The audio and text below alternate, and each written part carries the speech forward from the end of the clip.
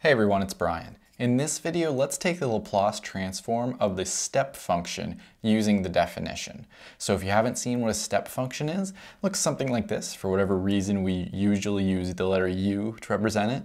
And you might also see it written u sub a instead of u of t minus a, but this means the same thing.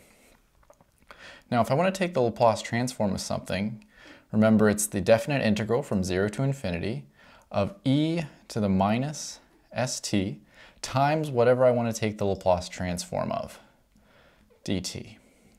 So to evaluate this integral, I need to actually know what the step function is. And if you're seeing this for the first time, or if you've seen it before, you would know that the step function is a piecewise function that is 0 before a, I guess it's starting at 0, and it's 1 after a.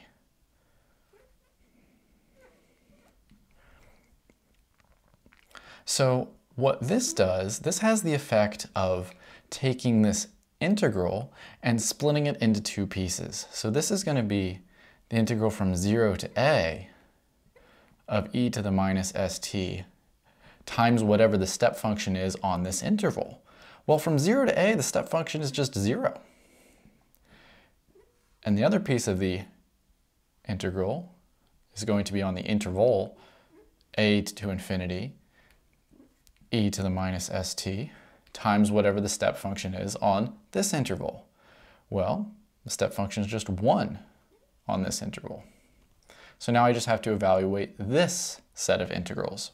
Well, this one's pretty easy, right? The integral of 0 is 0. I don't really need to worry about that at all. And here, timesing by 1, that's not really going to affect anything. So I really just have to take the antiderivative of e to the minus st. Well, that's just e to the minus st divided by minus s, right? If I integrate e to the 2x, it's e to the 2x over 2. So you can just remember that when I'm integrating things like this, I just need to divide by that constant. And I need to evaluate from a to infinity. And you know, I really can't evaluate at infinity. I'm going to use a different letter. A lot of letters going on here, but I'm just going to say r and take the limit as r goes to infinity. That's how we deal with these improper integrals. Well, make some space for myself. Don't need this anymore. Using the fundamental theorem of calculus, this is just plug in the upper limit. So this is e to the minus sr over minus s, minus plug in the lower limit. So that would be e to the minus as over minus s. I just flipped those just because that's how you see it in the table of Laplace transforms. Okay, well, how about evaluating this limit? As r goes to infinity, this would tend toward e to the minus s times infinity.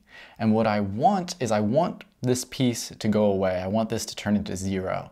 Well, the only way that that's going to work is if this numerator goes to 0.